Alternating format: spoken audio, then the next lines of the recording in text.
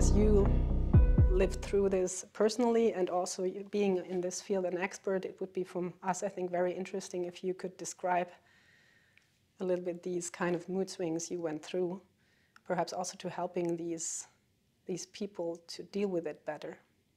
Sure.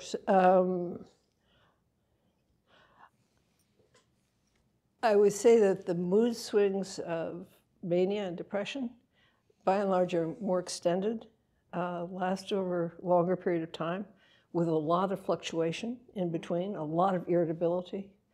In the case of maybe 50% of people that get manic, they become euphoric and elated and expansive. And the other 50% just become very irritable and very paranoid. Certainly you can have mixed states where these moods exist together. What you see in mania, I think, are the changes in behavior that are striking sometimes with L-DOPA. What kind of changes in behavior? Yeah, sorry. So changes in spending behavior.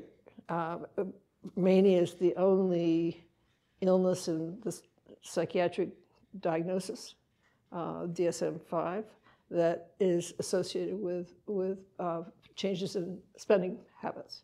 There's no other illness that has that kind of poor judgment, impulsiveness, seeking out of pleasure, even though the pleasure may be fraught with difficulties and have costly consequences.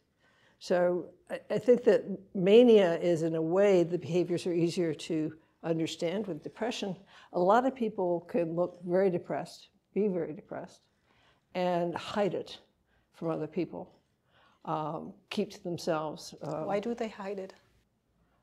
Well, I think people hide things for a lot of reasons. I mean, sometimes people have work and they have to show up at work, and even though they may be almost incapacitated, they still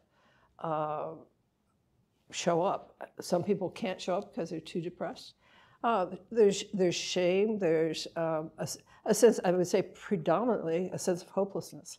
The key feature of a deep depression is hopelessness. And so you don't think that there's anything that anybody can do for you that's going to make any difference. So therefore, there's no point in doing anything. And I think that that's one of the most pronounced and frightening aspects of severe depression. Yeah.